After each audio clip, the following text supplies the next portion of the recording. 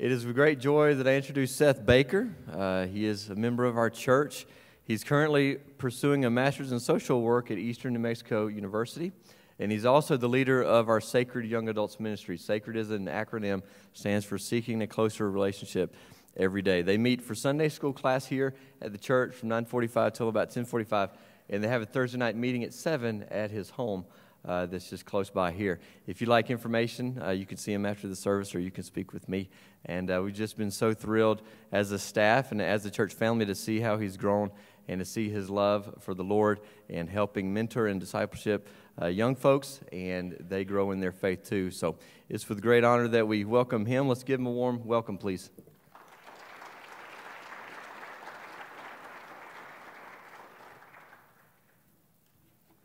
Well, good morning. I'm so happy to be with my brothers and sisters this morning and to be talking about a topic that is a particular passion of mine, and that's apologetics. So we'll get into that, what apologetics is, here in a second. But first, I wanted to share a little story from my life that demonstrates its importance to all of us. Several years ago, during my junior year at high school, I was desperate for something that all teenagers need. That's money. So like any teenager strapped for cash, I applied at every fast food joint within 100 square miles. I waited patiently for a call until one day, good old Kentucky Fried Chicken rang my number. I went in for an interview, and man, did I nail it. They were so impressed with me that they hired me on the spot and agreed to pay me an impressive $7.50 an hour with no benefits. I was on cloud nine. I couldn't even begin to think about what I was going to do with all the money I'd be raking in. But all joking aside, I was thrilled to have my first job, and I thank God for it. But little did I know that KFC would become a battleground for my faith, and that my time there would forever shape the rest of my Christian walk. My first day on the job, I met one of my managers, who we'll call John. John was short but built, covered in tattoos that he had gotten while in prison, and it was his task to train the newbie. I could tell how excited he was to show me the ins and outs of the fried chicken business whenever my greeting of, "Hello, sir," was met with, "Don't call me sir." So we were going to hit it off. I just knew it. And you know what? We really did. John became one of my best friends ever, and it was largely due to him that I stayed working at KFC even after 2 years with no raise. Despite my parents' protests, and in hindsight I can kind of understand, despite my parents' protests against hanging around with a convicted felon, I drove John to work whenever he didn't have a ride, took him to his GED classes on Saturday mornings, and I sometimes hung out with his family. We had a great relationship, but there was one thing about John that really bothered me. John was an atheist, and he was an outspoken one at that. Now, if you're anything like I was at that time, atheists are kind of like the legend of Sasquatch. You've never seen a Sasquatch, but your crazy Uncle Jimmy swears he saw one time. But standing in front of me on the first day at KFC, however, was a real, living, in-the-flesh atheist. And this atheist, though he would become a dear friend of mine, was about to tear some gaping holes in my faith in God. John had a knack for asking questions and bringing up objections that I had never even heard before, let alone thought about. And I found myself very quickly against the ropes in my faith. John would say things like this: "If God's so good, why is there all this pain and suffering in the world?" Or, "The sentence of eternal hell just doesn't fit the crimes of sin. God, if he exists at all, is totally unjust." And again, "The Bible's been changed so many times over the centuries that we have no idea what the original said. The bottom line is we can't trust a single word in it." John fired away, and the effects on my faith were devastating. From what I can remember, I struggled mightily with these questions and objections for weeks upon weeks. I struggled so much, in fact, that I eventually came to a sort of crossroads in my mind. I would either embrace some form of extreme blind faith and simply take a leap into the dark, or give up my belief in God altogether. If I took the first option, I would have to give up the idea that Christianity had any evidence whatsoever in support of it.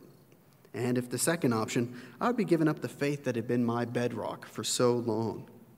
Even though I had attended church my whole life, I had no idea what to do, where to turn, or who to tell.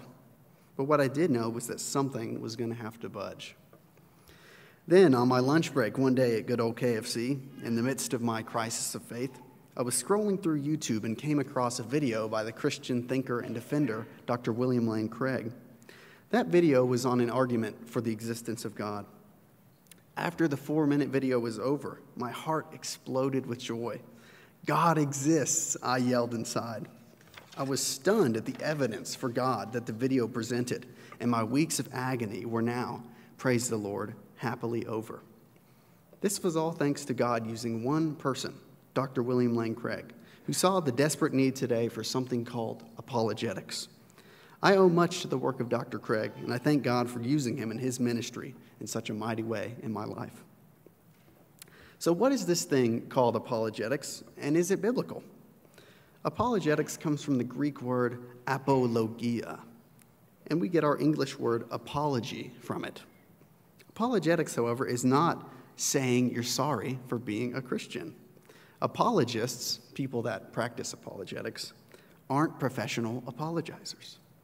In its original sense, the word apologia carried the meaning of giving a defense in a court of law, something a defense attorney would give.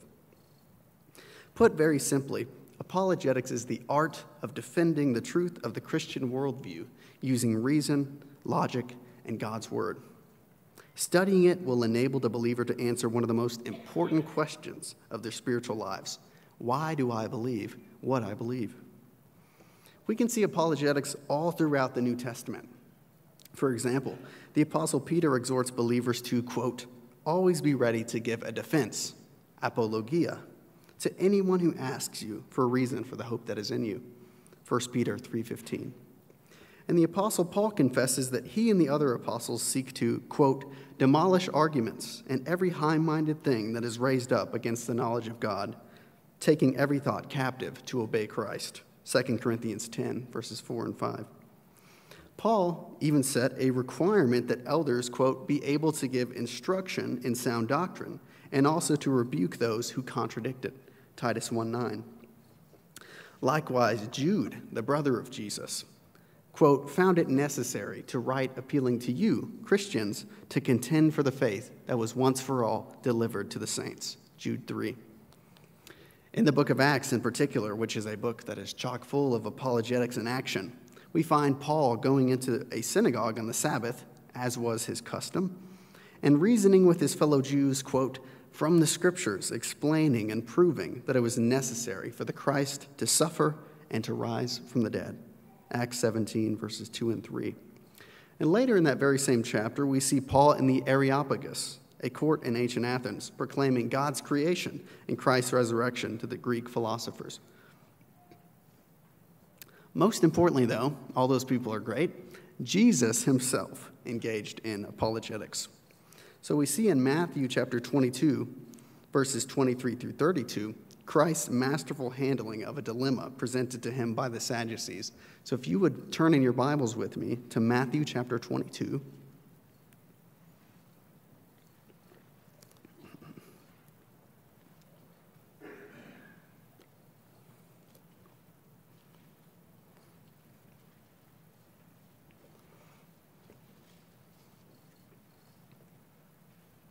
Matthew chapter 22, and we'll start reading in verse 23.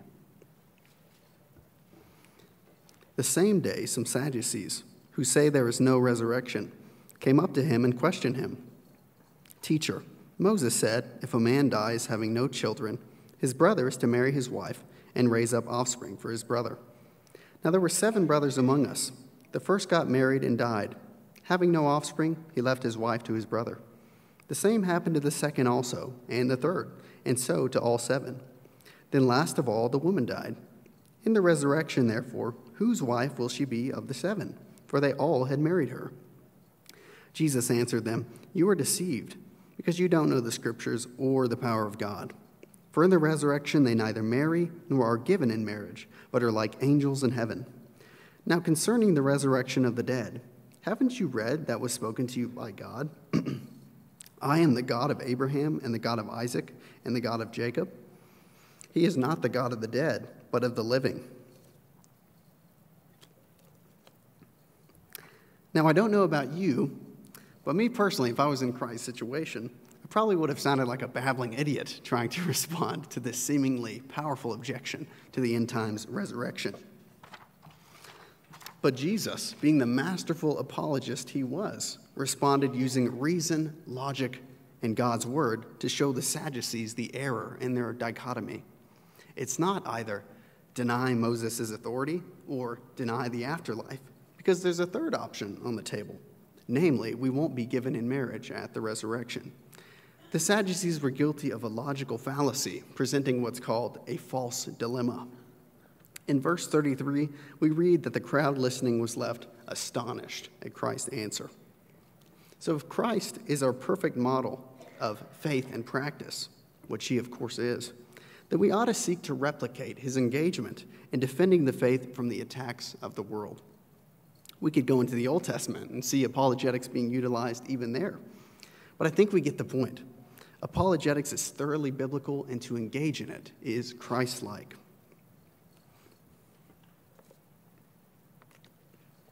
Okay, but why exactly do we need apologetics? I'm so glad you asked, because I have conveniently prepared 3 answers to that question. It was a coincidence, I guess. So those answers are: 1, apologetics will help you keep your faith in times of doubt, like it did for me. Number 2, apologetics will help you share your faith more boldly and effectively. And 3, apologetics will help you raise up the next generation of Christians into dedicated Christ followers who love God with all their heart, soul, mind, and strength. So let's unpack these one at a time.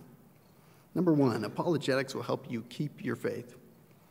So, quick survey here. Has anybody here ever had any doubts? Okay. If you didn't raise your hand or say amen, then you're either God, shy, or deceived. And I think I know which one you're not. The fact is that we all have doubts, whether or not we admit it. And that's okay. There's no need to fear, because we're in very good company. According to Jesus, among those born of women, there has arisen no one greater than John the Baptist. But you know what? John the Baptist had doubts. That's right, the camel hair wearing, locust and honey eating, voice of one crying in the wilderness had doubts. Earlier in chapter 11 of Matthew, we read this: When John, who was in prison, heard about the deeds of the Messiah, he sent his disciples to ask him, "Are you the one who is to come, or should we expect someone else?" Now, in more colloquial English, I'll translate that for you. Jesus, are you the Messiah or not? Because I'm sick of sitting in this prison cell and I don't want to be here for no reason. Now, how does Christ respond to John's question? Does he condemn him for his lack of faith? Chastise him for daring to ask a question? Or tell him to stop thinking and just believe? No. Do you know what he does? He gives John evidence. That's right. He gives him actual evidence of his messiahship. Christ responds by saying this: Go and tell John what you hear and see. The blind receive their sight, and the lame walk. Lepers are cleansed, and the deaf hear. And the dead are raised up, and the poor have good news preached to them. And blessed is the one who is not offended by me. Matthew 11, verses 4 through 6. Amazingly, it is after this episode of doubt that Christ calls John the greatest born of women. So it's okay to have doubts. But what is important is that you seek to give an answer to your doubts, just as John the Baptist did here. And this is where apologetics is so vitally important. We all have been and will be confronted with difficult questions about our faith, just as John the Baptist was. Why cancer? Why natural disasters? Why hell? Why unanswered prayer? And it is in these times that we can find help from apologetics. Dr. Craig, who helped me in my personal crisis of faith, writes this: When you're going through hard times and God seems distant, apologetics can help us to remember that our faith is not based on emotions, but on the truth, and therefore you must hold on to it. Knowing that there are good answers to the problem of evil, good defenses of the doctrine of hell, and good reasons for having faith in Christ in general will secure you in those dark nights of the soul, which are bound to come every now and then. For the sake of maintaining and strengthening our faith in the Lord, we need to learn how to defend it. Point number 2, apologetics will help you share your faith. Sharing the gospel can be nerve-wracking, but let me tell you, it's even more nerve-wracking when you're unable to explain what you believe and why you believe it. In fact, some Christian brothers and sisters are so petrified of sharing their faith that they've given up on it entirely, being disobedient to Christ's command in the Gospel of Matthew to go and make disciples of all nations. I've even heard some Christians say, well, I just don't have the spiritual gift of evangelism. But here's a quick newsflash. There's no such thing as the spiritual gift of evangelism. We are all, without exception, commissioned to spread the message of Jesus and make disciples. As the Christian author Mark Mittelberg reminds us, evangelism and apologetics are not optional activities. They are at the very core of our mission, which is to reach our world with the gospel. That's why Jesus spelled it out so clearly, to go into all the world, including next door or down the hallway, to reach everyone we can for him. This great commission wasn't one choice among many. It's what we're here to do. Now, here's a little fun fact for you, because I have to pick on myself a little bit. Whenever I get really nervous, for some reason, my tongue swells up and I start to talk like this. So I don't know if you wanted to know that, but there's some info for you. Whenever I was at Eastern, I regularly did street evangelism on campus with the BSU director, Dr. Dag Sewell. And I got to experience this wonderful phenomenon of a swollen tongue many times. And I'm sure some people were thinking, that poor guy needs to see a speech therapist. I share that information because I know the feeling of anxiousness you get inside when you're speaking to people about a relationship with Christ. If only there was something that could enable us to become more confident witnesses for Jesus. There is apologetics. Being able to give a defense to anyone who asks for a reason for the hope that is in you will calm your nerves, make you more courageous, and even change people's perception of Christianity as a whole. Not only this, but apologetics makes sharing the good news even more exciting than it already is. Sometimes when going out with Dr. Sewell for street evangelism, I would secretly wish that someone would ask us a question they were struggling with so I could use what I had learned while studying. That, to me, appears supremely Christ-honoring, getting excited about sharing the wonderful reasons God has given us to believe in him and trust in him. Point number 3, apologetics will help you pass your faith on. Many of you in church this morning have children, grandchildren, or maybe both, and I know that they're the pride of your life. There's nothing that would make you happier than seeing them pursue a lifelong, intimate relationship with God. On the other hand, however, there's nothing that would grieve you more than seeing them walk away from God. Sadly, according to recent studies, the state of the faith of our youth is one of crisis, and a flood of heartbreak for many Christian parents and grandparents has begun. A 14-year running poll by ABC News, which surveyed some 175,000 young people aged 18 to 29, revealed some very disturbing truths. From 2003 to 2017, the number of 18 to 29-year-olds who identify as non-religious increased 16%, up from 19% to 35%, while the percentage of Americans over the age of 50 who identify as non-religious has only increased 5%. Now, both of those numbers are disheartening, but the increased percentage of non-religious young adults is just baffling. Another study by the PRRI found that 39% of young adults are religiously unaffiliated, 4% more than ABC News. And this percentage is over triple that of the unaffiliated rate among seniors. Amazingly, the study also found that there are 25% more young adults identifying themselves as religiously unaffiliated than the next largest religious identity, which is Catholic. This means that if being religiously unaffiliated were itself a religion, it would be the #1 religion among young adults. Can you believe that? No religion is the largest religious identity for young people. That's just mind-blowing. These statistics are disturbing, to say the very least. If we do nothing to stop the bleeding, we run the risk of losing even more of our young people than we already have. So how do we combat this enormous problem? We combat this problem by really listening to our young people and answering the concerns that they have.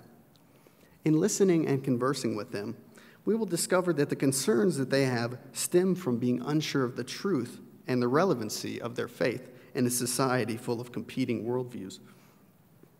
Young people are asking, is my faith true? And is my faith relevant in today's world?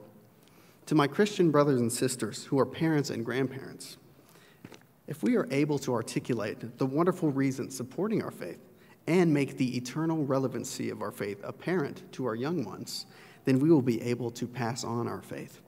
But if we are not able, then the statistics stand against us like a cresting tidal wave, and the future that they mark out for us is not a bright one. We must then, for the sake of the next generation of believers in Jesus, be people ready to give a defense for the hope that is in us. Apologetics, to quickly review, will help us keep our faith, share our faith, and pass on our faith to the next generation.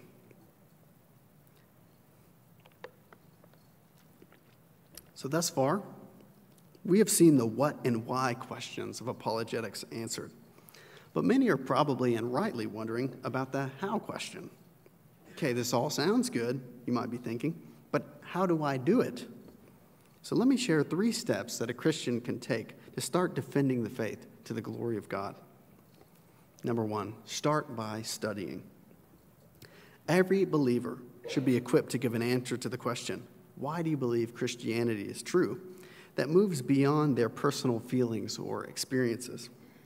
In a world that is increasingly relativistic, believing that all truth is a matter of opinion, feelings and experiences are a dime a dozen, and they will simply not cut it in the post-Christian America that we live in now.